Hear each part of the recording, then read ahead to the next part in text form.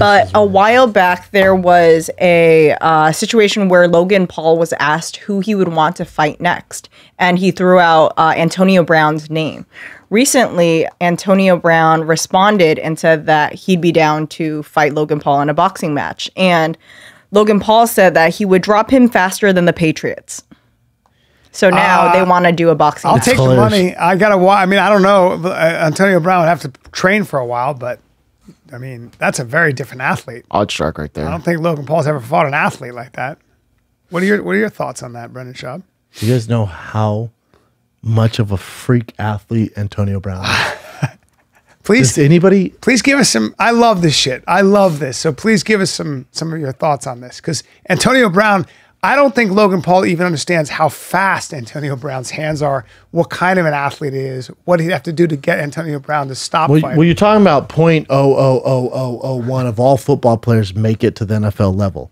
0.000000001 are all pros. Then 0.000000001 are fucking Hall of Famers. That'd be Antonio Brown.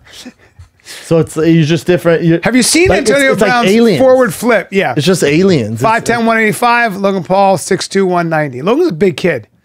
But, yeah, Antonio Brown, I would imagine if he starts...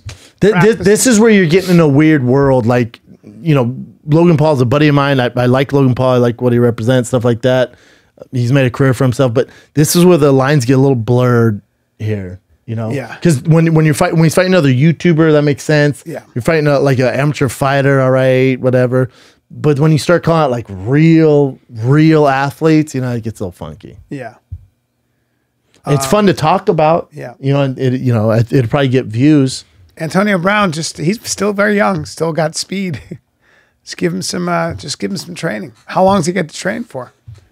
I don't know how real this is. This will never happen. It'll never happen. Yeah, you're taking it too serious.